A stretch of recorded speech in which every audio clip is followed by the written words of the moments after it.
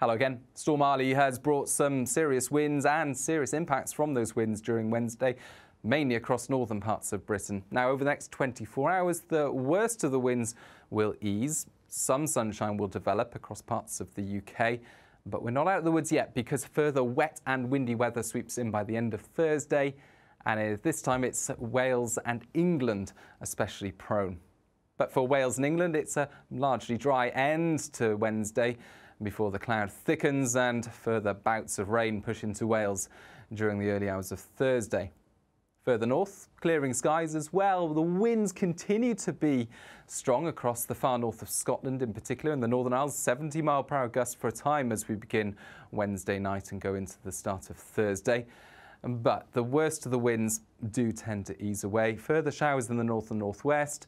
Clear spells, though, for much of north of England, Scotland and Northern Ireland, and come further south, clear spells for the far south of England through the night.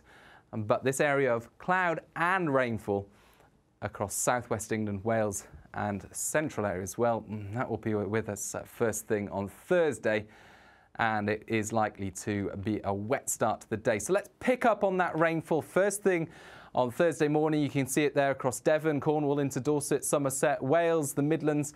This finger of rainfall, and it does ebb away from the southwest, but it continues to persist across much of Wales into the Midlands through the morning, and by the afternoon it starts to push into northwest England. And here it's going to be persistent and it's going to stick around for the best part of the day. And that means that rainfall is going to mount up now for parts of Wales and northwest England, 40 to 60 millimetres of rainfall throughout Thursday.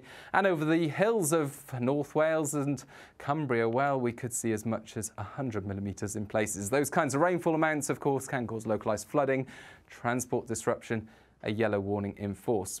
But elsewhere during Thursday, and this is back to Thursday morning, well, a much quieter start to the day across northern England into Northern Ireland, central and southern Scotland. Sunny spells, further blustery showers for the far north and northwest of Scotland, but even here the winds will tend to ease a little through the day. So an improved picture across the north, and also for East Anglia in the southeast, although the winds will be picking up through the day, it's going to stay mostly dry, and those winds are coming from a mild direction, so temperatures reaching the low 20s in the south and southeast. But it's the rain across Wales and the northwest that is the main cause for concern throughout Thursday, and then that wet weather pushes into central and southern Scotland as well as Northern Ireland during Thursday evening. By this stage, a particularly heavy band of rainfall moves into western parts of Wales and the southwest and then sweeps its way eastwards through the night, and it's along this area of rainfall that the winds will particularly pick up. Now, especially around coastal areas, we're likely to see gusts of wind associated with this rain of 50 miles an hour or so. A noisy night to come as that wet and windy weather sweeps its way eastwards. And of course, those kinds of wind gusts can cause disruption as they move through during the night.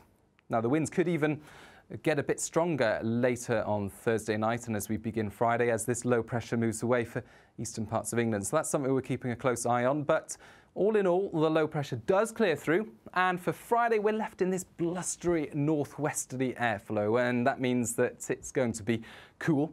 We're going to have further gusty winds, but not quite as strong as Wednesday and Thursday night, and we'll also see frequent showers, unstable air eventually reaching all parts. So a mixture of sunny spells and frequent showers, the showers especially in the north and the west, mixed in with hail and thunder.